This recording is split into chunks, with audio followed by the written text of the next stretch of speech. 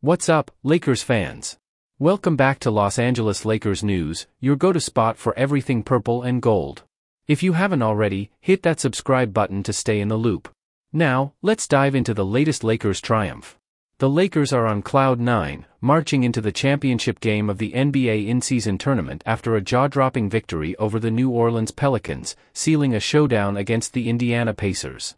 The Pelicans felt the full force of the Lakers' dominance, succumbing to a 133-89 defeat, marking the Lakers' most complete game this season. The in-season tournament has brought out a playoff-like intensity from Los Angeles, and they're geared up for an electrifying clash with the high-scoring Indiana Pacers.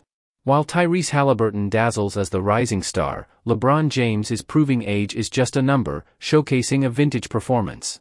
In the demolition of the Pelicans, LeBron unleashed 30 points in just 23 minutes, leaving fans in awe. Austin Reaves praised LeBron's resurgence post the 2023 playoffs injury, highlighting his health as the game-changer. "He just looks healthy. He looks fresh. Spirits are great. He's never in a bad mood," Reaves stated, emphasizing LeBron's infectious positivity. LeBron's defensive prowess, including taking 3 charges, set the tone for the team. Reaves noted, "It shows to everybody else how locked in he is to win this, and how locked in he is every game." With LeBron leading the charge, the Lakers are riding high and eyeing the NBA Cup. The young and confident Pacers pose a thrilling challenge for the Lakers in the championship game.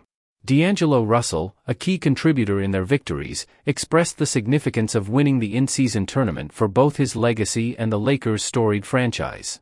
Lakers faithful, how pumped are you for the championship game?